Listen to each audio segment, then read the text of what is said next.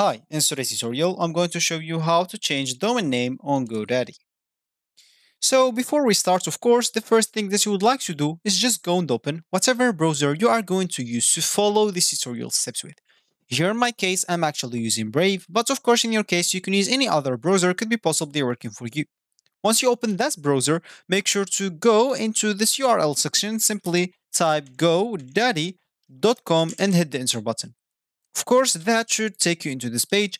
And if you're facing any issues with the language, as I faced in my first time in this website, you'll have to scroll down until the bottom of it and make sure to change the country or region, which will change the language with it. Of course, if you want even to change the currency, this will be possible. So now you will have to go back and log in into your account if you have one. And if you don't have an account, you'll have to go and create one. Of course, you will be able to do both options. As this top right corner option, you will find the option to create or even log in into your account. Once you did one of those two options, you'll find yourself on this screen, which is going to be your home screen or your main screen on GoDaddy website. So of course, as we said in the beginning of this tutorial, we would like to change the domain name on GoDaddy. Of course, if you want to do that, we'll have to go to the products page first. Of course, simply you can click at the top right corner option, then click at my products, which will take us to the products page.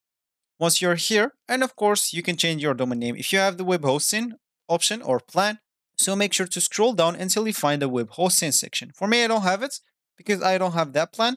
But of course, for you, once you click at or expand the web hosting, like this DOM is as an example, just expand it. And of course, simply click on manage on your web hosting. Once you click on manage, of course, you'll find yourself an account dashboard. Simply in the settings sections, click at account tab, then select the primary domain name.